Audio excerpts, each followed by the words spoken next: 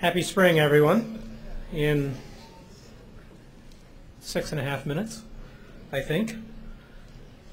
For those of you that have just joined us, I'm John Grant. I'm the chairman of the Center for Earth and Planetary Studies here in the museum. And I'd like to welcome you all to the first Exploring Space lecture of 2007. We have a great lineup again, made possible by the generous support of our sponsors. This year's sponsors are Ball Aerospace and Technologies Corporation and Aerojet, with contributions by NASA. These groups are represented here tonight by Carol Lane from Ball Aerospace, Susie Stenner and Jim Long from Aerojet, and Marianne Alberg from NASA. We thank you all for your support.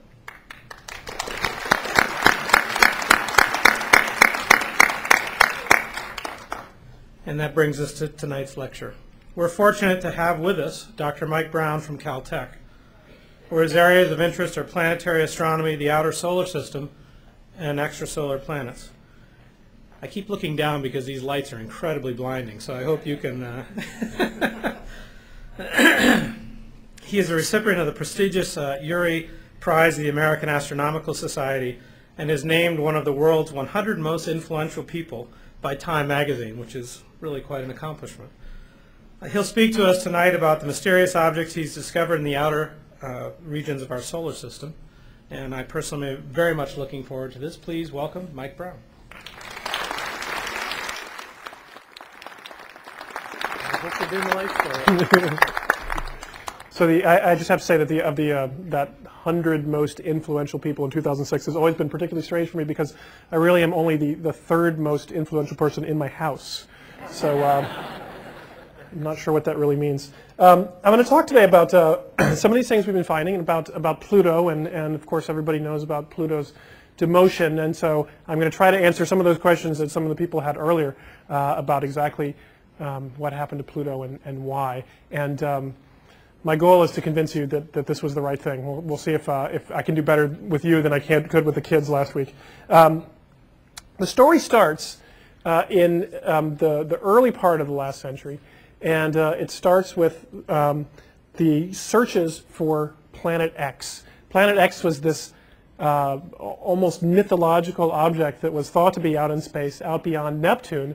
And Neptune itself had been found when astronomers had noticed that Uranus didn't quite travel around the sun precisely how it was supposed to. It was being tugged a little bit by something, and that something was Neptune. And once you realized that Neptune was tugging on Uranus, it seemed an obvious extension to go look for the thing that might be tugging on Neptune and see what's out there. And so astronomers diligently calculated where this thing might be, and went to the Mount Wilson Observatory that's just above my hometown of Pasadena, and took a picture of the sky that looked an awful lot like this. Oops, that's the alternative title. I forgot to tell you the alternative title.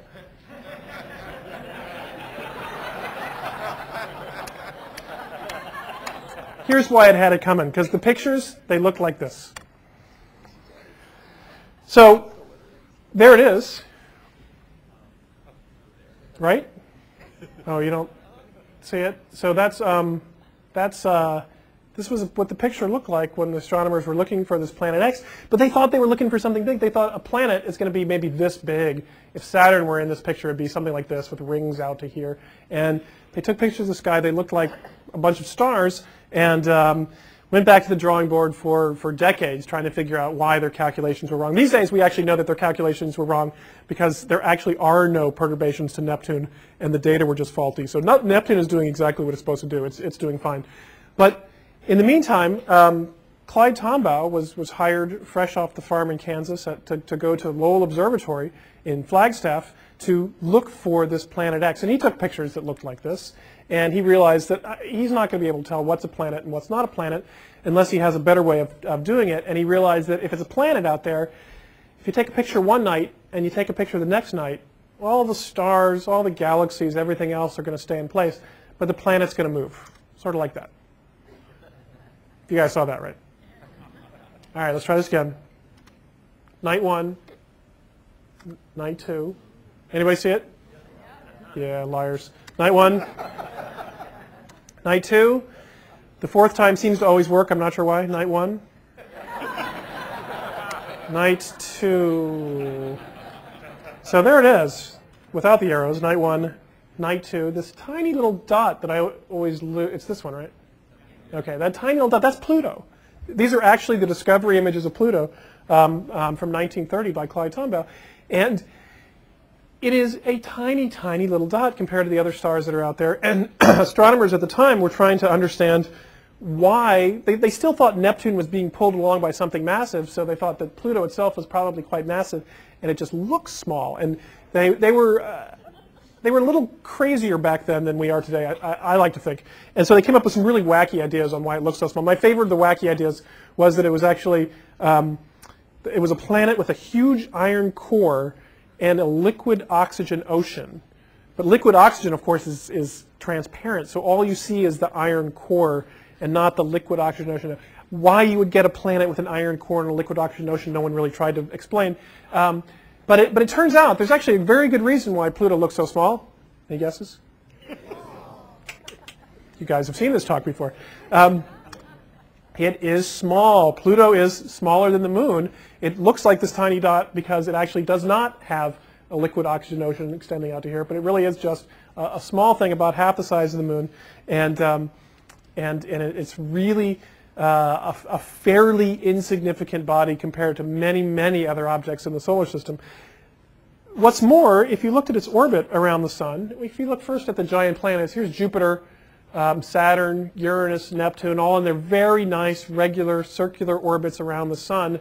You put Pluto into the mix, and Pluto has this very strange orbit. Pluto sneaks inside the orbit of Neptune at one point. It goes all the way out here, much further away. It's very elongated. And what I'm not showing you, if you took this and you tilted it on its side, Pluto is also tilted by about 20 degrees from the disk that the other planets are in. So it didn't quite fit. It was too small to really fit the pattern of the other planets.